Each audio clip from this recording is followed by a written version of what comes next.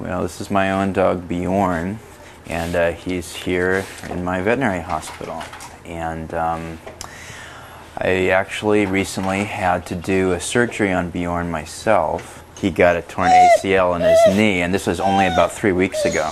He's a little bit nervous right now because he remembers that surgery, and he probably doesn't want to be here. So I was pretty shocked about 2 weeks ago when I found that he had a little problem on the inside of his mouth.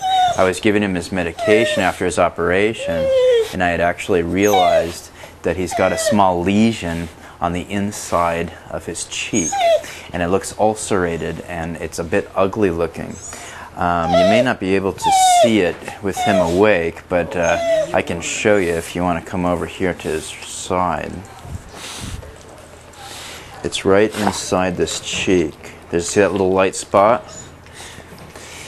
That's what it is. Now what I'm really hoping and praying is that he's a little bit nervous, and I'm really hoping that he's actually just been chewing on his lip.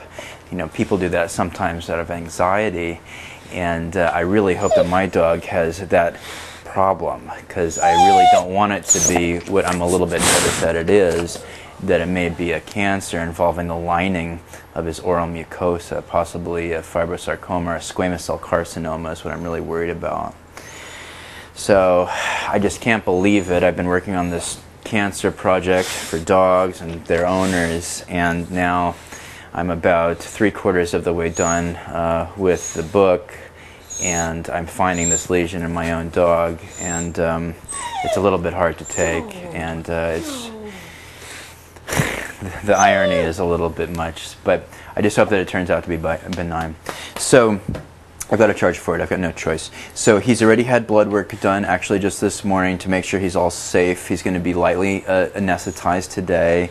I'm going to give him a little injection of a sedative right now, which is going to help with his pain. And then in about half an hour, we're going to go ahead with the procedure. And what we're going to be doing is taking a small piece of tissue, actually, from the lesion, and we're going to be submitting it to a pathologist so that I can get a biopsy report. That'll usually be back within 10 days or a week if I'm lucky. The pathologists are the folks who sit in front of the microscopes and look at these things all day, and they're going to be able to be the best ones to tell me whether or not Bjorn has cancer. So I'm waiting anxiously, but first for the procedure.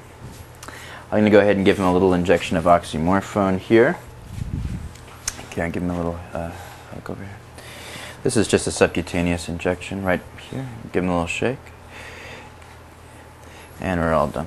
Yay. So it looks like he didn't really feel that very much, and I was distracting him a little bit. So hopefully he'll be okay. Dude. And that's it. So we'll be ready in about half an hour.